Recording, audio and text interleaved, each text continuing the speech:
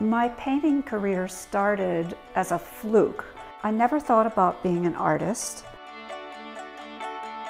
I decided to take flying lessons, and I really loved looking at the world from aerial perspective. From my interest in flying, I really got interested in maps and mapping, and I feel like most of painting is kind of a mapping process.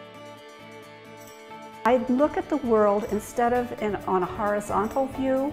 I tend to look at it on different levels.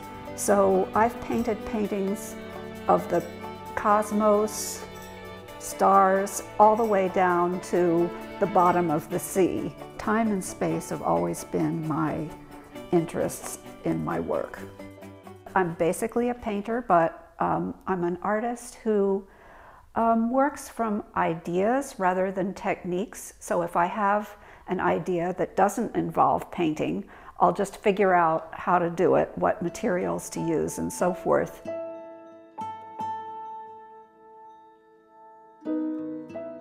The piece I did at the Museum of the Earth is a history of life. I did one panel for every million years, beginning with visible life, and that was 543 million years ago, so there's 543 panels, which are arranged in a sequence according to geological period. And the panels are all 11 by 11 inches.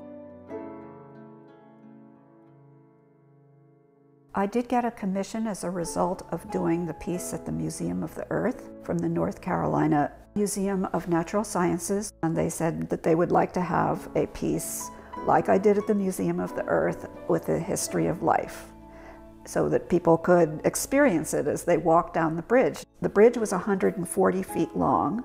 It's a way of kind of bringing a big picture to evolution in one piece.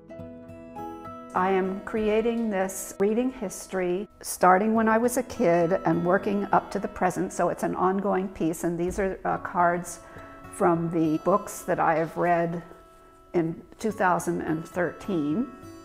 This piece wouldn't be that interesting, except that I realized in the process of doing this that I was kind of giving a history of American social culture over the past 60 years. I think what is unusual about my work is that I'm really eclectic, and I feel comfortable moving from one thing to another, which is not very savvy career-wise, but I just am really stimulated by working on different things and thinking about things from different perspectives. I'm really happy when I'm doing a project where I have to learn something new.